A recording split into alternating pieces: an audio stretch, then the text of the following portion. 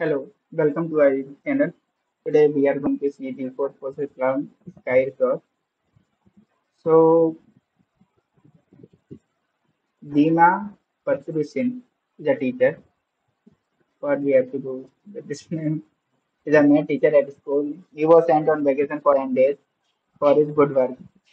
So, Dima has long dreamed of going to a sky resort, so he wants to allocate several consecutive days and go skiing. Since the vacation requires careful preparation, he will only go for at least 3 days. Means he will definitely go for at least K days or greater than K days to N days. Okay. So we are given a area containing the weather forecast at the resort. That is on the ith day, the temperature will be AI degrees. So that is given. So Dima was born in Siberia. So he can go on vacation only if temperature does not rise above 2 degrees throughout the vacation.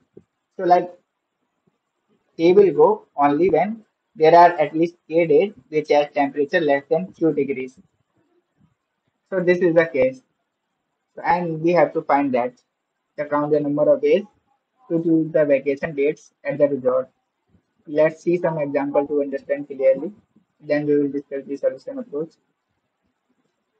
So like we have an S3, one is K and 15 is Q.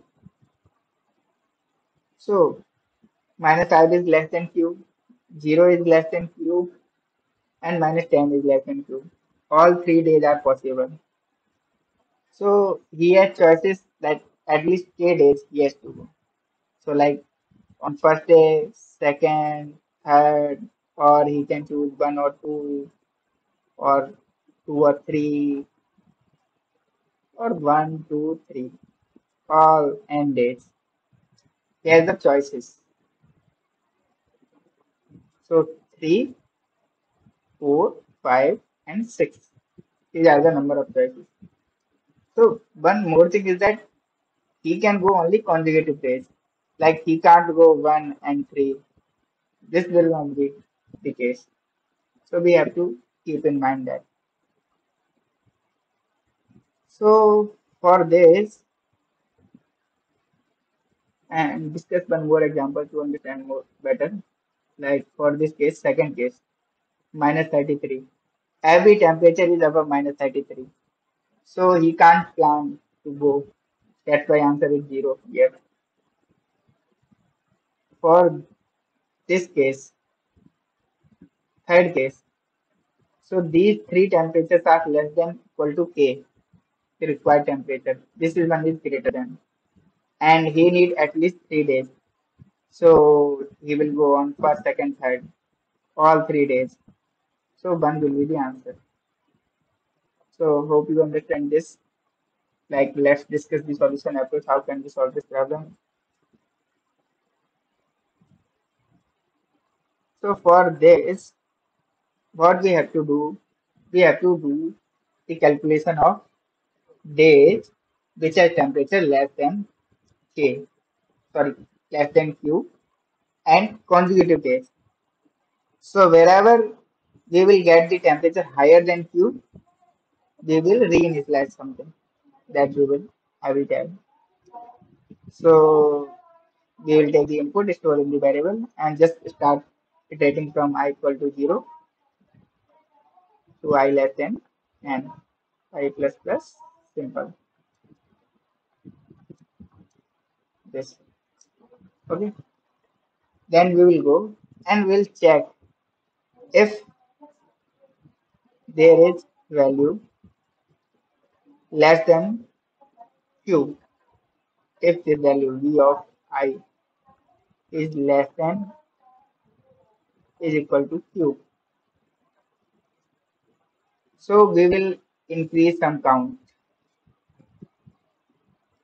variable that we will increase. Okay. So let me write as C will be better C plus plus. If we found that it is not possible that Vi is greater than Q.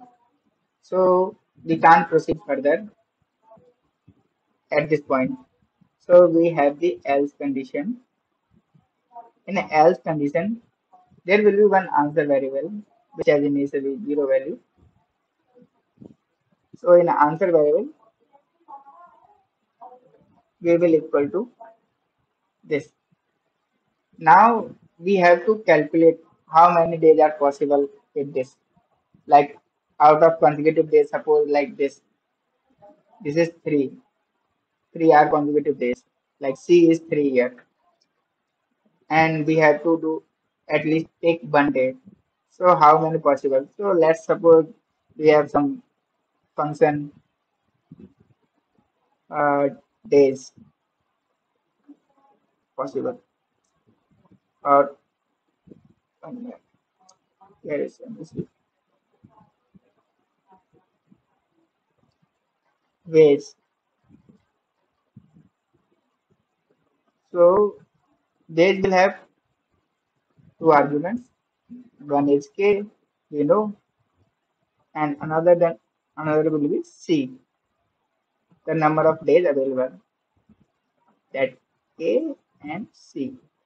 This will be the case. So we have to calculate. So if c is zero, then there is no point of this. We will get the zero itself. Okay.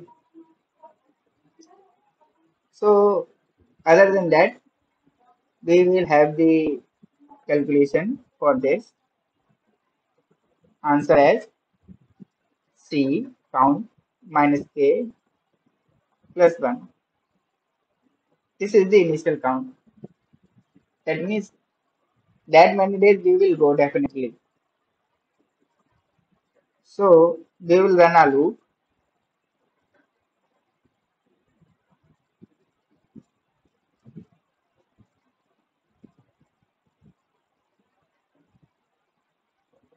while count is not equal to k.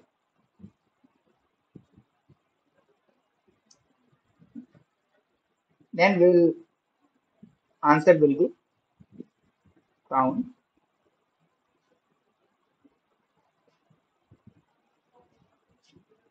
minus k plus 1, and we will do simply k plus plus. So last this function will return as answer.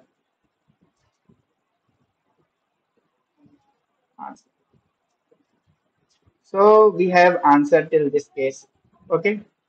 So let's suppose answer is here.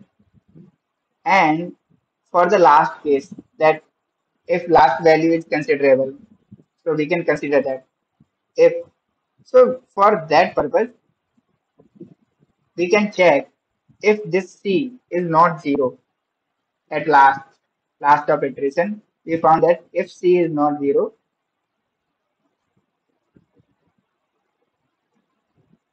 we will again call this function and answer plus equal to base k comma c. So this result will be our final answer. Hope you understand this solution. Like this video, subscribe the channel. Thank you.